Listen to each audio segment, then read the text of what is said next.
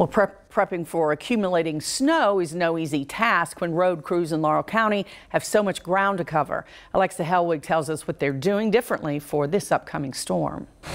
18 salt trucks and 18 drivers will be on call tonight in Laurel County. When the snow starts to fall, they'll be ready to work long hours. I asked a local in town to guess how many miles of roads these crews have to cover during a snowstorm. In Laurel County, I'll say 600 miles. Surprisingly, not quite. The expert says it's a lot more. We have around 1,200 miles of road. Bobby Bailey from the road department says they're working with about 200 tons of salt.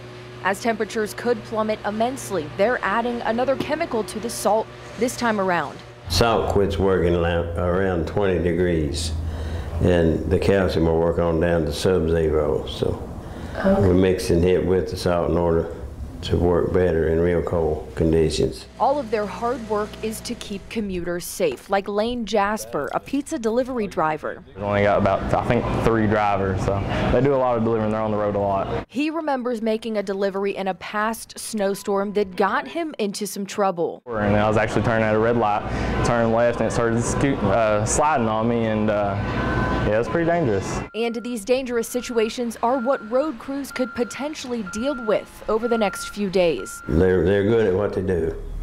We've been really lucky not to have any accidents. Covering the news in Laurel County, Alexa Hellwig, LEX 18 News. Boy, a lot of weather to watch this week, and you can follow along by logging on to our website, lex18.com.